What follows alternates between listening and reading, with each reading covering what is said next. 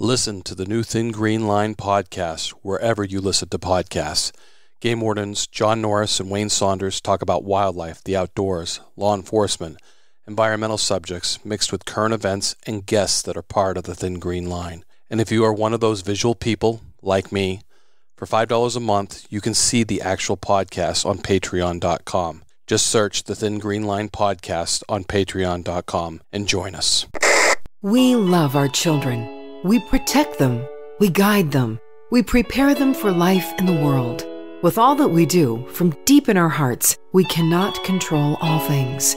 Life-threatening illnesses and disabilities affect far too many of our children each year. While we cannot change the circumstance, we can make dreams come true. Dreams to provide hope, to provide spiritual healing and strength, to provide moments of happiness and relief in the hardest of times.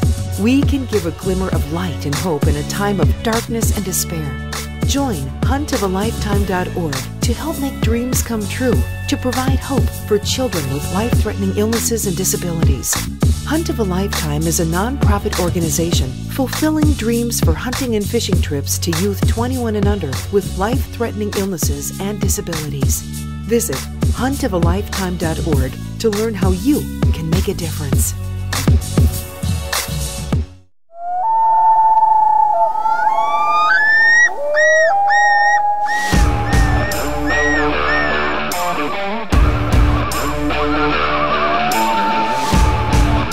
Please join me, Game Warden Wayne Saunders, and other game wardens on our adventures protecting wildlife, saving lives, and having fun, all while serving the public and the natural resources of our planet. Listen to the tales and experiences of those who work in the outdoors while being entertained with stories about encounters with poachers, wildlife investigation, murder investigation, near-death experiences, search and rescue missions, wildlife interactions from game wardens around the country and around the world.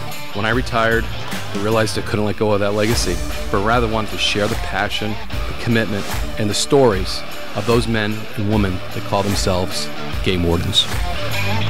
This is Game Warden Wayne Saunders, and this is Warden's Watch. Episode 55, the continuation of the Kate Matrosova search and rescue mission. But before we start with this podcast, just want to update you, John's not with me once again this week for this episode. He has been down in the border country. I hope he shares when he comes back what he's been up to. He's got some pretty incredible things going on. And I want to update you guys on some really exciting stuff. And some of you on the social media platforms have probably seen a little change. So we have a new addition to the Warden's Watch podcast crew. Morgan Day from Wisconsin. She's actually a student of conservation law, and she plans on being a Wisconsin game warden. And I have no doubt she will become a Wisconsin game warden. I must admit, I did try to recruit her for New Hampshire, so the colonel won't be disappointed that I tried. But her love certainly is for her state, and she certainly doesn't want to go anywhere else. But she's been a huge addition. She brings in a lot of knowledge on social media platforms, and she has been assisting in all aspects of Warden's Watch. But you will see on the social media front, we are trying to do some different things to try to bring in more people, to touch more people. And one of the things we're going to be doing, and I'm really excited about it, so put this in your calendar, is a Patreon event. April 26th, John Norris and I will be live on Patreon. We will be doing that for our Patreon members. So for $5 a month, you can join Patreon and join us April 26th. 8 p.m. Eastern Standard Time. So we will be on live with our Patreon members to get question and answers, to talk about the podcasts, the Thin Green Line, Warden's Watch, and anything else that our members would like to talk about. Morgan will be there as well. She'll be pretty much running the show. So I'm pretty excited about that. That's something new we're bringing to Warden's Watch and the Thin Green Line is that live event. Also trying to create a revenue stream. Certainly, podcasting can be a challenge at times. That is one reason we are doing that. So hopefully you'll help us out and participate because I think it's going to be exciting. I'm looking forward to it. So now, episode 55, Kate Matrosova. We're going to lead in with Lieutenant Mark Ober, who actually started the search and rescue mission on a Sunday 6 years ago in February when it was extremely cold and extremely windy. And he called me that night to tell me that he broke my cardinal rule, to tell me that he thought this search was going to go into the next day. We're going to listen to Mark for a little bit, and then we're going to stop, and then we're going to bring in Conservation Officer Glen Lucas is going to talk about his experience that first night, which is really eye-opening, and I really appreciate Glen opening up to this. You're going to learn about a critical incident. You're going to learn about Glen's critical incident. You're going to learn about decision-making, and you're going to learn about the right decisions that were made. And boy, especially being a supervisor in these search and rescue missions, risk assessment and taking risks and understanding risk assessment for both the rescuers and the victims. It's a balancing act. It's really tough on the search and rescue managers to put people in harm's way. And we have to rely on them. When they're on the ground, they know what's going on. They know what's going on with them. So this is a really heart-opening, a really reflective. And it reflected me because I did a lot of this podcasting recording last year, and I kind of set it on the shelf, and I thought long and hard. And Glen actually opens my eyes to probably why I let it sit there long and hard, because maybe I didn't want to bring all this information up. Maybe I didn't want to revisit it. Maybe I wanted to leave it somewhere where I didn't have access to it, where I didn't have to think about it. But when you talk about critical incident training, we're talked about getting those feelings out, just flushing them. It's good for the soul. It's good to talk about it. And that's one thing. If you have a critical incident, to share it, to bottle it up inside isn't good. So if you find somebody that you can talk to, that's key. That's why we have counselors in everything, from suicide to critical incidents to every walks of life that people are trained to do this type of thing. And if you ever need it, don't be ashamed to reach out. That's one thing that the law enforcement world has started to change. And it's hard. It is very hard to go to counseling, that first step. But when you step out and you're done, wow, what a feeling. What a feeling to take a burden off of you. It's very special, and I'm very glad that people are accepting it. People are starting to understand what they're going through. And nobody's the same. We all deal with critical incidents, and we each have them in our lives. Every one of us has a critical incident. And learning how to deal with those is good. It's good. Healthy people get help first. That's my counselor. She told me that. So healthy people get help first. Remember that. So don't be ashamed. And Glen really opens himself up for whether it's criticism from his peers or not being able to accomplish a mission.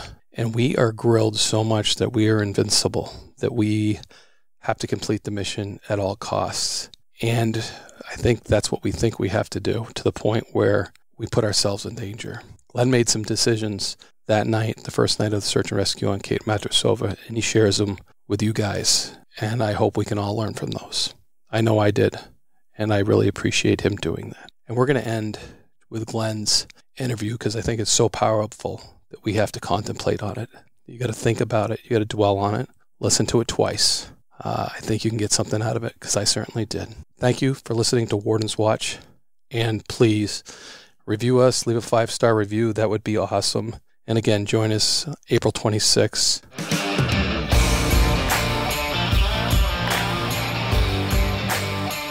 It was one of the craziest rescues I think we've ever done, our search and rescue missions. And unfortunately, it was a recovery. More of a search, too, initially. Yeah, and it had all kinds of twists and stuff and things we learned about those personal locator devices, which were insane at that time. Just all the different locations it gave you that night and the continuing locations and, just narrowing it down. One thing I learned about it is you cannot rely on them. No. Plain and simple. And, we've always said you have to clear them too, but how many points did we have? I mean, Ty has it in his book, but it was over 20. Yeah, there's quite a few. And they were so random that once I got past the second one, it was just, I knew at that point that there's no way we'd find her, because that night anyway. That night. Yeah. Because the first one came in, I think the first one, if I remember correctly, was where she was. Absolutely. But we couldn't get anyone up there that night because of the wind. Yeah. The second one was lower, and that's where I thought, okay, it gave the impression she was moving. Right. So I'm like, okay, she was here initially, then she hiked down to that point. She's off trail, so we should be able to get her because kind of out of the wind and kind of covered a little bit. But then after that, then we got a bunch more, and it was just all over the place. Right. And let's start from the beginning, Mark, because I was off that day. It was a Sunday. Yep. Yeah, it seems like for most of the rescues, I was off. The common theme, Wayne was off. And so you were off. Yeah. It was a cold, cold day. And it was gaining, and it was predicted to be some serious weather rolling in. Yeah, serious wind and cold. It wasn't snow. I don't think it was predicted for any snow. Just very windy, very cold. I remember covering at least one snow machine crash that day, which really, it was unbelievable. They were out riding because it was a rental crash, of course. Of course. So I cleared that, and most of the guys that were on, there was a few, like Bob and Glen, were out patrolling, or had just, actually, I think they had just gone out for a snow machine patrol. Why, I don't know, because it was below zero. Mm-hmm. And then Matt was kind of in the area. I was just clearing from the rental place in Twin, because to get the sheet that we're required to submit with our reports. Yes. I just picked that up. Yep. So I just picked that up. So I was on 302 headed towards the center of town. And that's when I think, what's her name?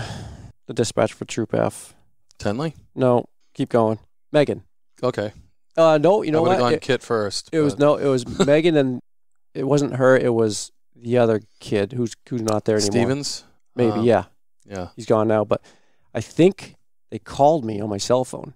I was trying to remember if they called me on the radio or cell, but I think they called me on my cell phone, and that's when they told me. And I just couldn't believe it.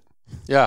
Yeah, that's because you were looking outside of your window, and after you just been out there exposed to get that call. And just knowing. I've been there, but never to that extreme. I mean, do you remember what the temperature was then? It was probably 10 below. 10 below. Yep. Yeah, it was definitely. And starting to build. You could tell it was building. 10 below, and this was, 3 o'clock in the afternoon maybe? Mm-hmm. So sun's still out. Yep. Oh, yeah, it's still daylight, and there was the prediction was for it to get colder and the wind to pick up, and it wasn't there yet, but it was getting there. And I just remember thinking, I know where that spot is, and I know what it takes to get there. And it was easy calls to make because you got to try. And in fact, I think one of my first calls was to the Colonel, Marty, and he's like, he wanted me to call, I think, Lieutenant Goss, and then I called Neil in too because he was the assistant. It's like, I'll leave it up to you, but ultimately I think, and again, I'm going back in memory here, I want to say that the Colonel said we got to at least try. It's like, don't put anyone's lives in danger, but we've got to try. Yep. So that sealed it for me that we're going to send them up. Mm-hmm. Yeah, and that was I'm sure there was a discussion there. Yeah, Jim Goss, I don't remember much because I think he was on a day off too, but he called me back and we discussed it, and I'd already made calls to MRS and the rest, or the few team guys, Matt, Glen, and Bob, that were going to go. And so he was just trying to find out details and stuff, and essentially he's like, I hope you find her, because if you don't, we'll be up tomorrow. And Nealon was a little bit more hesitant because he knew the conditions. He's like, it's like, I don't know if I'd send guys, but if the Colonel wants to try, we're going to try. Right.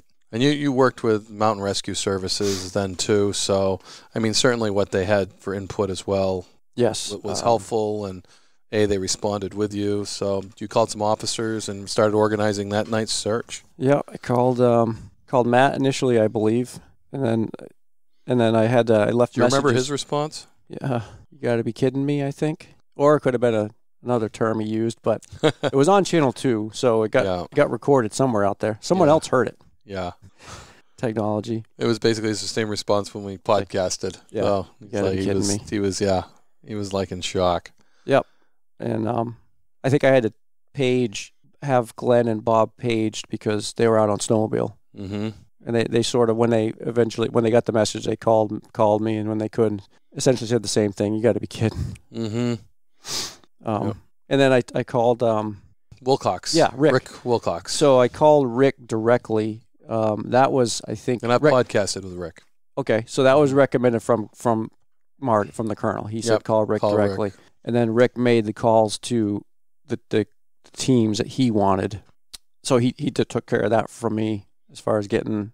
I don't know if he handpicked this crews or if it was just a general call out. I'm not sure, but right. The groups, the two different teams that showed up were. I'm sure you and Rick had a discussion about the weather and everything like that. Yeah, and I told him, essentially, I kind of knew that if it was only that one spot, the first spot beacon that showed up where it was, we both agreed that it would, at that time, by the time anyone got up there, it would be well after dark. The winds would be at their peak. Increased. And there was no way we could risk rescuers. It's just lives would be put in danger. But at that point, the second beacon had come in, which was lower down on the side of Madison.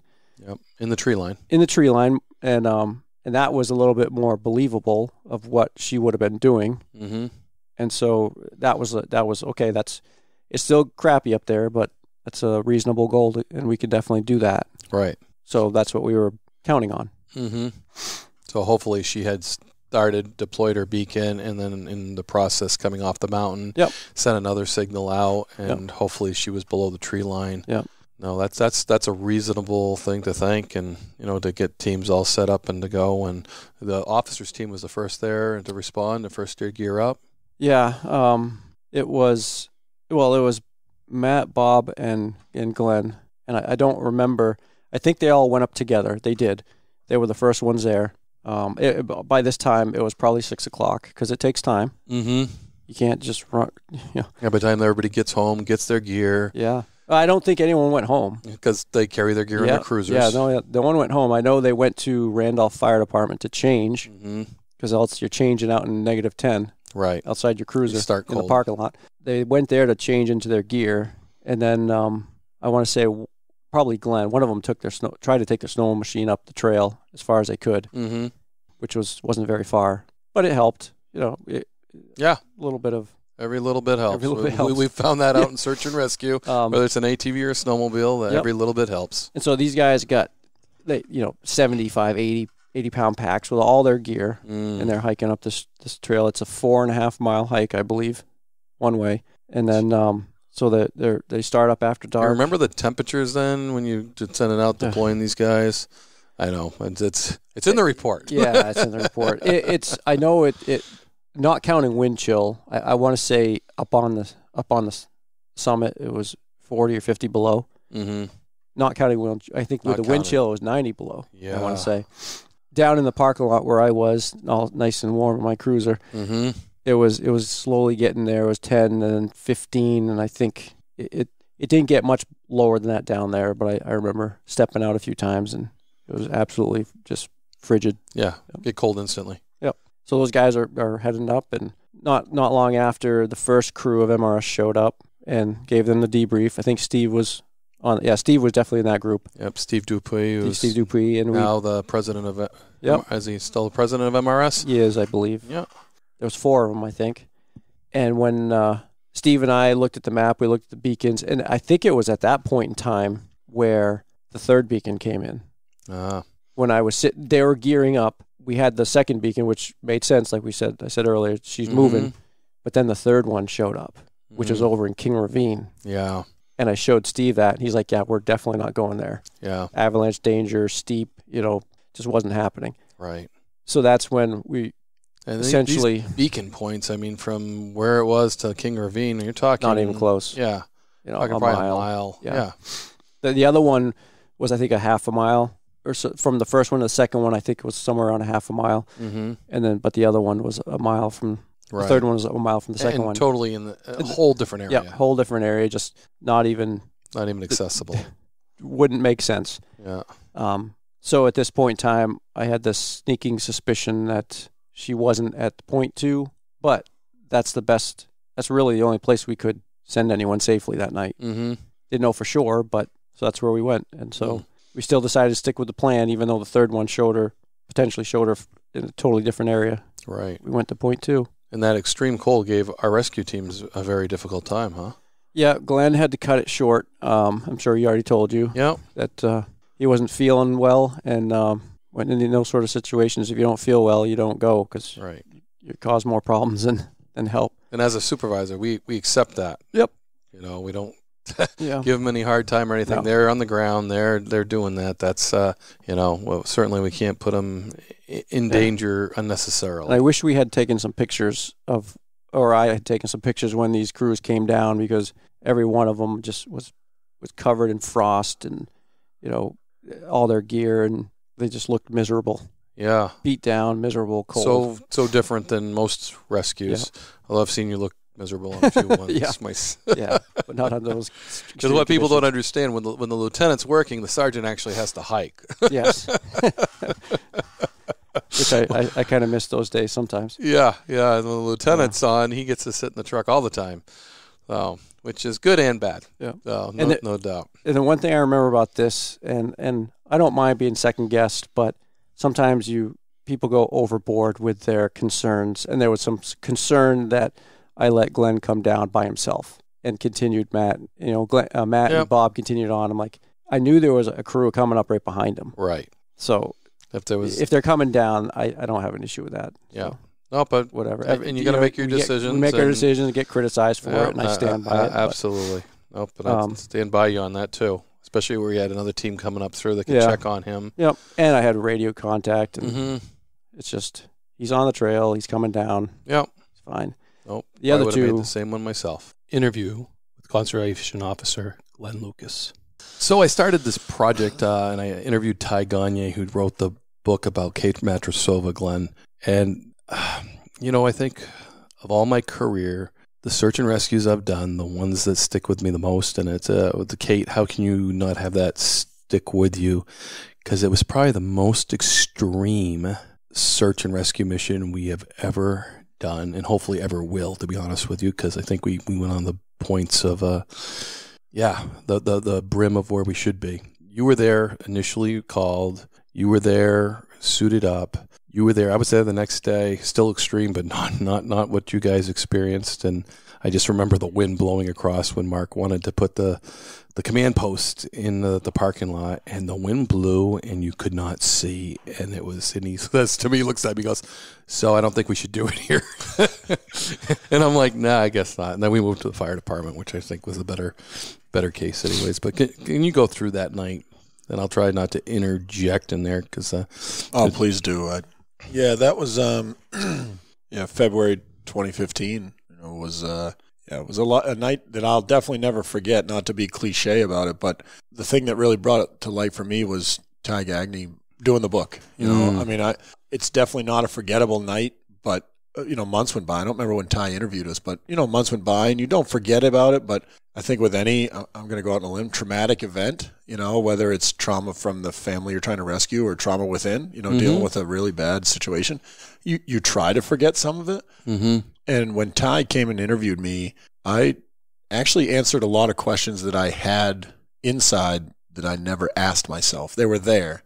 So it was actually a life changer for me. Yes, that night, but actually a while later when Ty interviewed me.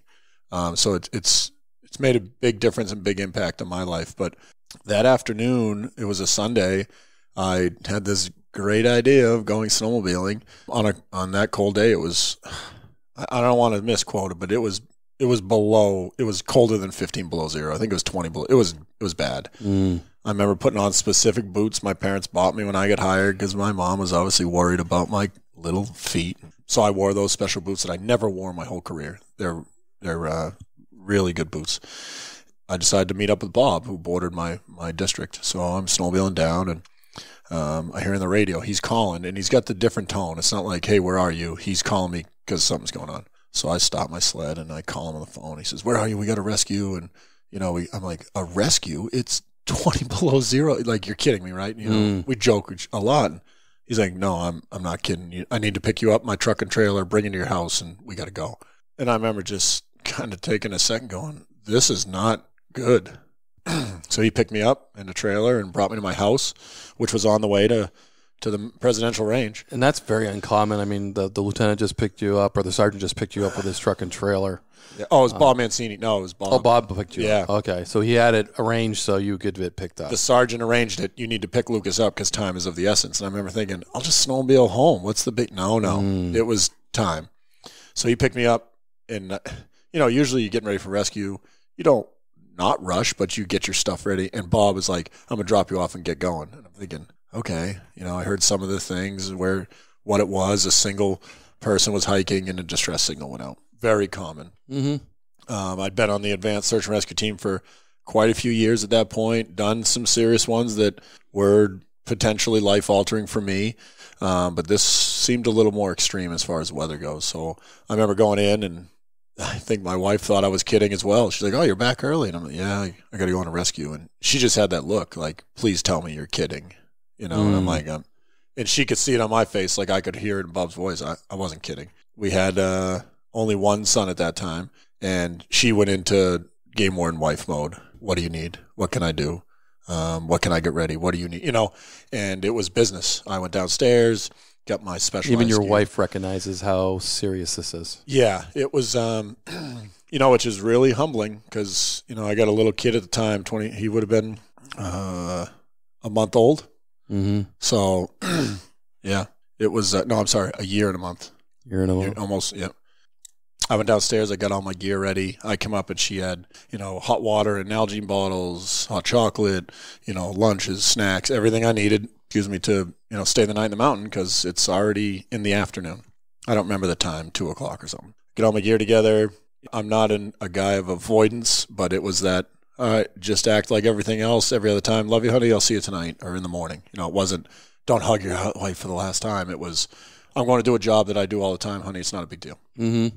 I think it was to protect her, but subconsciously it was to protect me too because I didn't want to think this is bad. Mm-hmm. So I get my truck and I head over, truck and trailer because I loaded my snowmobile up. And I get there and it's CO Matt Holmes, CO Mancini, and then Sergeant Mark Ober. And again, look on Mark's, and we were pulling the parking lot and it is bad. I mean, I don't want to be outside. And now we got to de-gear out of our warm clothes and warm cruiser and get in, rescue gear. So we're in Randolph at Appalachia parking lot. We go down to Randolph Fire Department. And again, the fire department's really good to us. So we have a key, we get in, and we can get suited up out of the weather. It wasn't like a normal preparation rescue time. Normally, you don't really joke, but you razz each other, and this will be good, we'll find them, we know where they are, and who's bringing the hot chocolate. This was who has what, who's bringing what, and what is everyone's task in this bad situation. Mm-hmm. We knew she was up there alone. We knew that her position for the GPS coordinates had changed multiple times, which is bad for us because that means it's not, 100% positive. And, we're already thinking, is this rescue or recovery? What motivates me, and of course, mostly the team, is I don't care if we get told it's a recovery. There's always a chance. Unless someone's on the scene saying they're not breathing and dead, it's a rescue. That's what we are, search and rescue. Mm-hmm. We double-checked each other. Usually, we've been doing it a long time. Bob was relatively new to the team. Matt's a leader on the team as far as a tenure, so we looked to Matt, double-checking. I made a really big mistake that night getting ready. I dressed normal when I just wore a thermal layer and then my outer layers because I don't hike really fast, but we have 70-pound pack. You're geared up. You're going to sweat. You can't layer up. I made the mistake of treating that night as a normal rescue night in the winter, not extra layers. I had them with me. So we snowmobiled in a little ways to save some time, and then we start hiking. And we talk about a normal search and rescue. We're talking temperatures. Still not normal. Yeah, -10 and above probably. Yeah. I mean, anything to me, winds, if it's around 0 and winds are up to 50, I would consider that pushing the limit, but not that bad. And I'm not trying to be grandiose. I'm not a winter mountaineer as much as, some of our volunteers, which are top notch. We do the job and do it the best of our ability, but I don't do it every day. And that was another thing that hit me, which I'll touch on later, is just the preparedness that we don't have all the time. So we snowmobiled in and we got going and hiking up. And I just remember thinking, I cannot get warm. My fingers were freezing. I had heat packs. My chest was cold. My legs were freezing. So you just push harder. You try to hike a little faster or move your arms or, take a higher step and wiggle your toes. And I don't remember how far up we went, but we went more than a mile and a half. I don't know, 2 miles. It was a ways. And you guys have top-notch equipment. You have the best equipment that you can get. Yeah, I mean, we have really good stuff. The department treats us well. We get donations. I mean, there's some things that work in our favor, but there's always the human element, and I didn't make a great choice, and I reflected on these choices when Ty talked to me, and be humble about it, but it was hard for me to accept that I made some mistakes, you know? So we started going up, and my body started shutting down. I started cramping in my quads, and my toes were so cold, and I had good gear on, Coflax hard plastic boots. How far into the mission are you? It had to be a mile and a half up or so. I mean, it was a ways, but when you look at the map, it's embarrassing because you're like, that's all you did? You know, it's embarrassing, which hopefully other people learn from my mistakes, but I definitely learned from them. I can tell you that. I do things differently now. But a ways in, I started to shut down. And I remember thinking, just at the bottom, we went from business to serious business. And I started realizing, okay, this is a rescue mission still. We're going to find her, which is a motivator. We're a team of 3. We don't no one goes alone in a winter rescue. Well, with a team of 3, and as I'm trying to push through the cramps and hike through them, which I've done so many times in the past, you just grin and bear it, and then the cramp works through, and you're good to go. Yep, all stretched out. Yeah. Like it or not. It didn't work, and I kept pushing, and I started slowing down to the point where either Bob or Matt came back down, like, you good? I'm like, and I'm at the decision mode. And I realized, well, if I'm going to stay, they're going to want to stay with me, which is unacceptable. They need to continue. This team, we're the only ones up there. We got other rescuers coming, but it's a ways out. I realized that I needed to convince the other 2 that they needed to leave me. Not to die. But you're at a lower point where you can bail and be safe. Yeah, that bailout point is there. It's decision time for Glen. And Matt and Bob came back down, and I told them, guys, I cannot do this anymore. I realized that I became a liability to the team, and they didn't want to hear any part of it. Bob being Bob, nope, push through it. We can do it. I'm like, Bob, I'm telling you right now, if I go any further and become an issue, then the mission's done, and that's my fault. I'm not doing that. And it took some convincing. Bob and then I never forget, as we're standing there talking, then they start to have problems because they're not moving.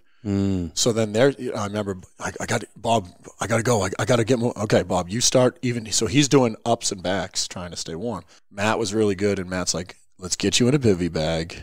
Let's get you warm, and you stay here, and we'll go do the best we can. Okay, good. So I couldn't unzip my jacket. I couldn't do it.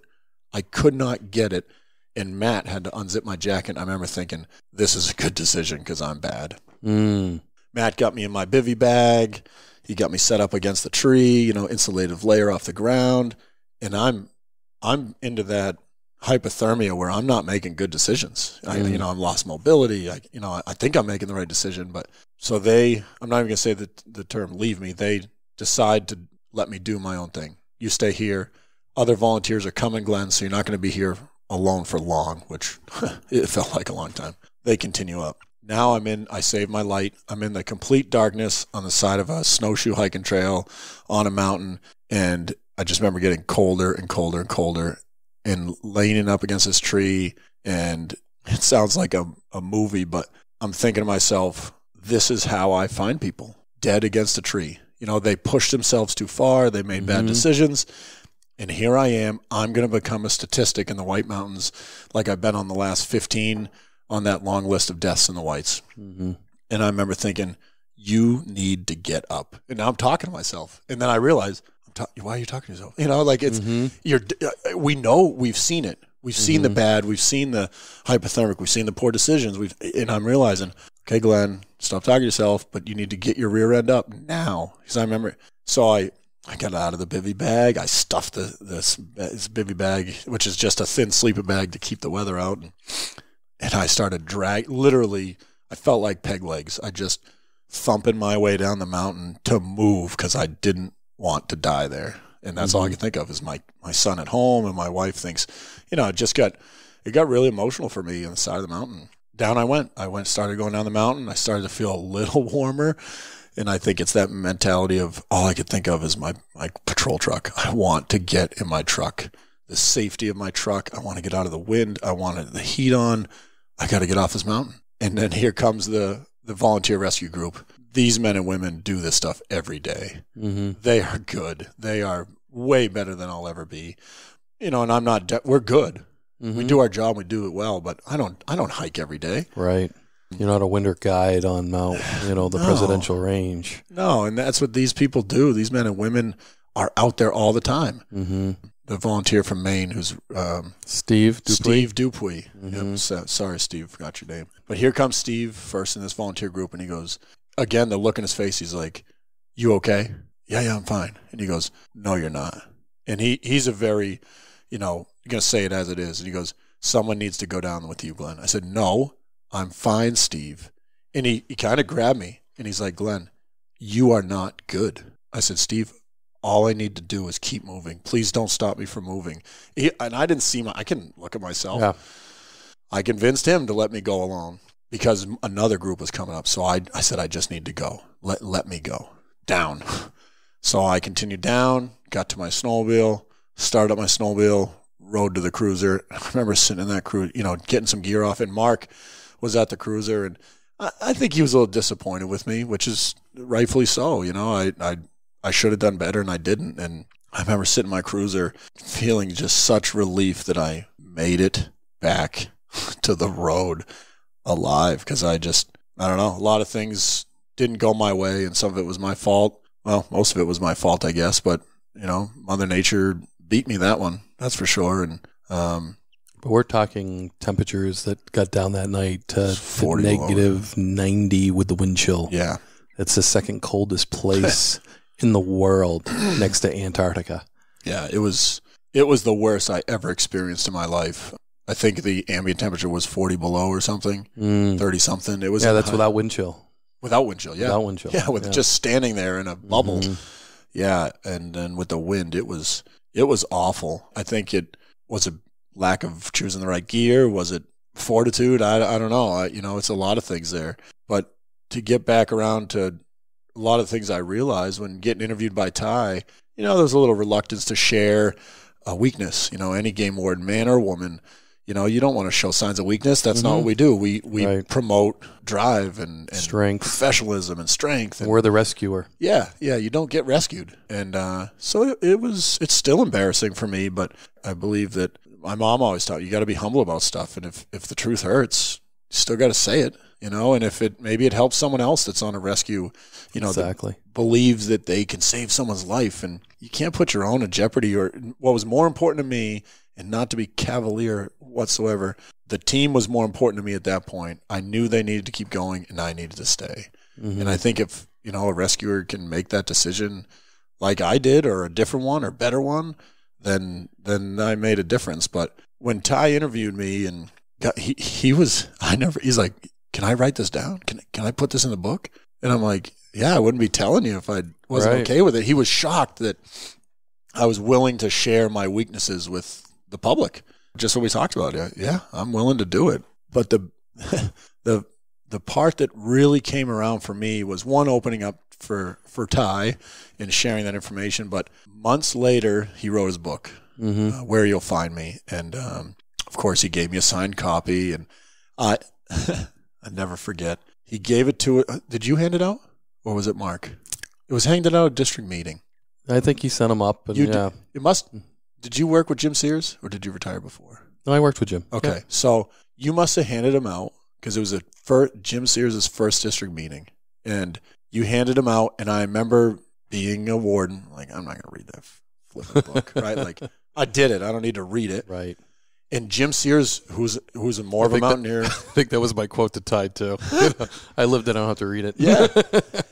And Jim wanted to read it. Oh, I heard about it, because she was not on the job when that happened. Mm-hmm. And Jim was all excited. So what did I do? Here you go, Jim.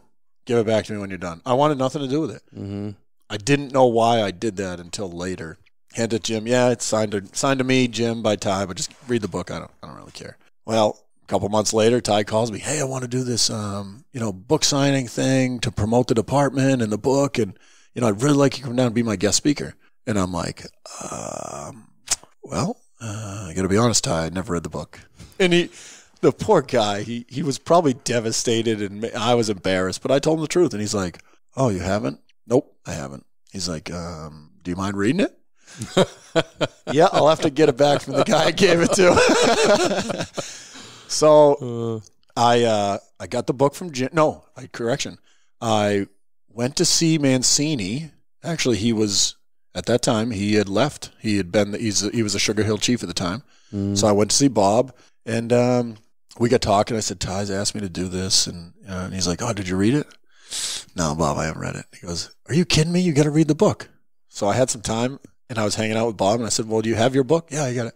So he had to run somewhere, and I was helping him with some project at his house. But anyways, I started to read the book at Bob's house, and I couldn't stop. And I think it was literally like 4 days before this book signing. Mm-hmm. So I started to read the book, and then I had to go home. And at that time, I had 2 kids. So I go home, I take Bob's book because I already gave mine away. Right. I take Bob's book home, get the kids in bed, and I read the book till 3 a.m. I finished the whole book that day because I can't put it down. His style, the way that he organized them, I couldn't put it down. And I finished it. I realized why I never read it. And it opened up a lot of feelings for me, and we've discussed one specifically, which I'm sure we'll talk about before the end. But I think I know it's just not just me as a warden, but any first responder that deals with horrible things is, I think most of the time we distance ourselves. We deal with it enough to be safe mentally and safe dealing with people, and we can talk about it in comfort level. You get to that point where you can distance yourself but know enough, and you move on. And I realized that I did not want to have any connection to Kate Matrosova more than I already had. And so I just knew enough about the story, and I dealt with it, and I moved on. Mm-hmm. When I read that book, it gave me a connection to Kate, and I realized just that. This is why I don't read the books about situations, because I did it. I don't need to do this anymore. But I felt a connection to Kate because it was so well written, and you just learned so much about who she was and what she did and why she did it. And then the questions of why did she do that? Why didn't she do this? And what I could have done different. And I talked at the beginning, all these things, all these questions come up to yourself. I'm sure I had those questions the rescue day or the next day, and I just never answered them. I just put them away. Yep. And after reading the book, I answered a lot of them. And I realized why I don't get involved with, after the report's done, I'm done and I'm moving on. And as far as mental health goes, Ty really opened my eyes that dealing with it and finding out more, if you truly want to find out more, is important.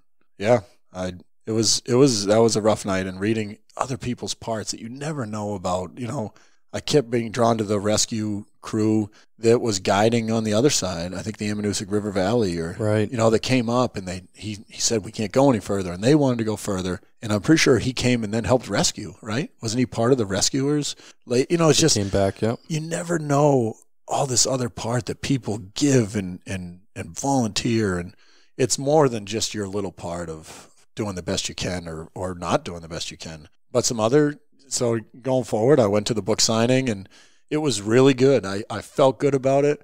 It's almost therapeutic. Yeah, it was exactly therapeutic. It's what I needed, to really be self-aware of why I do certain things and why I don't do certain things. Right. Someone asked a question, and it was really embarrassing to answer, but it was the truth. They asked, well, do you believe that you could have been in better shape or prepared yourself better for that rescue? Yeah. That's always a yes. Yeah. No matter what kind of shape. And that's where the law enforcement side comes in. In the police academy, I think it was Lieutenant Moeller at the time, there's no such thing as too good a shape. Mm-hmm. Could I have been in better shape? Absolutely. Was I in the best shape I could have been in? There's no such thing. No. Could I have made better, decisions with my gear? Absolutely. So I think it was important for me to do it, but also, to give respect to Kate and her husband that, she lost her life, and we tried our best, did the best we could. Our best wasn't good enough because some things had already happened that was out of our control. Another thing that came into question, and you mentioned at the beginning, was from your side of managing. We got told to go. Mm-hmm. I never thought of it that night. It was outrageously cold, and I didn't want to go, but it never crossed the line of, I'm not going. You can't tell me to go. It never entered my mind until reading that book and realizing how bad it was, I remember thinking, wait a minute, can we say no? You know, like it brought up the question of like, if a supervisor tell you, you will go, you're going to go. But I remember talking to Mark later, or maybe it was you, we had this roundtable discussion of who can make that decision, who can call it off. And I think it was you or Mark that said, at the base of the mountain, it's the supervisor's decision. You will go. When we get in the woods and we are the rescue team, the decision's ours. Absolutely.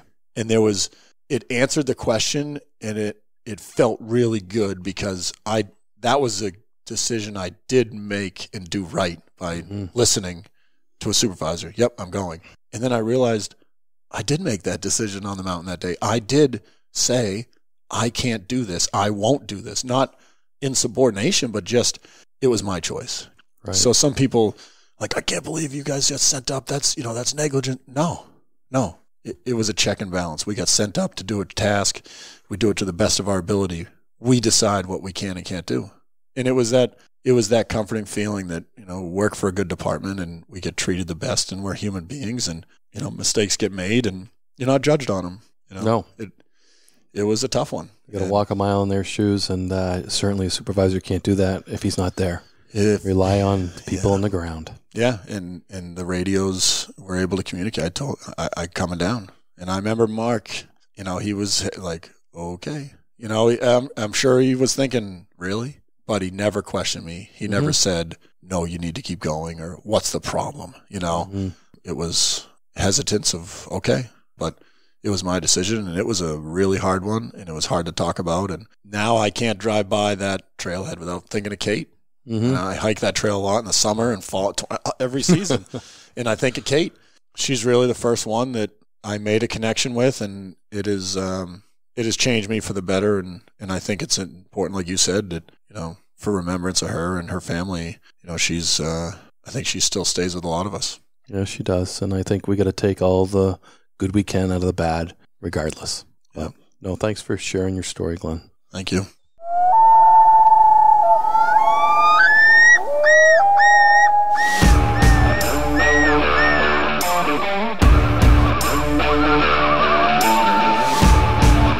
Please join me, Game Warden Wayne Saunders, and other game wardens on our adventures protecting wildlife, saving lives, and having fun, all while serving the public and the natural resources of our planet. Listen to the tales and experiences of those who work in the outdoors while being entertained with stories about encounters with poachers, wildlife investigation, murder investigation, near-death experiences, search and rescue missions, wildlife interactions from game wardens around the country and around the world.